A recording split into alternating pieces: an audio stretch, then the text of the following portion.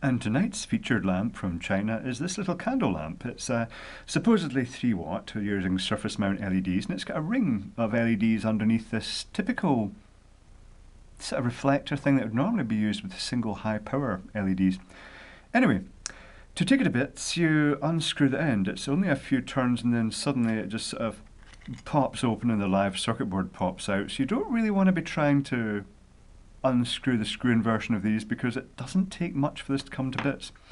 Inside is this little reflector, and it does have that little hole in the middle that's designed to sit over a high power LED. So I'm guessing that's where it was originally intended to be used, but in this case it's got a little circuit board, a little aluminium substrate circuit board with 9 surface mount LEDs in it.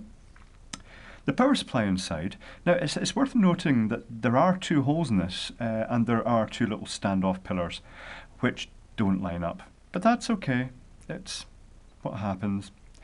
So another bit of heatshrink sleeving being used, just a little piece of heatshrink sleeving cut off and used in an insulator to keep it away from the circuit board. Now I shall show you the schematic for this one. Here we go. Very typical again. 820 nanofarad capacitor, which seems to be the normal for these little lamps, on the input. No inrush limiting resistor, but that's quite common again. 470k discharge resistor across the capacitor.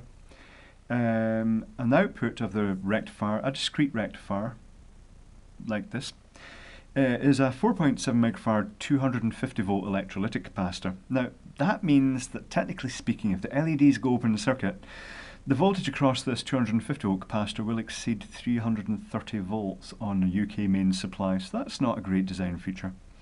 There's another 470k resistor across that, and then, unlike the other light, similar light I reviewed, it's got a 100 ohm resistor, this resistor here, on the output, and then 9 LEDs in series.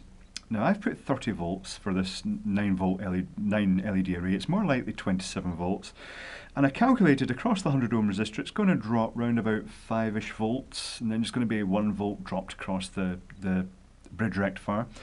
So based on the formula capacitive reactance, which gives you equivalent for this capacitor of 3900 ohms at 50 hertz, based on that, I calculated that this lamp is going to be 1.6 watts, which is about half its stated rating. But other than that, you know, it's quite an attractive little lamp. It looks okay. And like the other lamp, it's quite nice to see the aluminium substrate being used to keep the LEDs cool. And it's simple enough, so really not an awful lot to go wrong. The smoothing's a nice feature, and the resistor in the output, that should get rid of a lot of the ripple in this. Yeah, neat little lamp. Oh, and also just totally hackable. If you gutted it out and you put this cover in, you could just put anything you liked in there. You could make your own little LED arrays up. So quite nice from that aspect.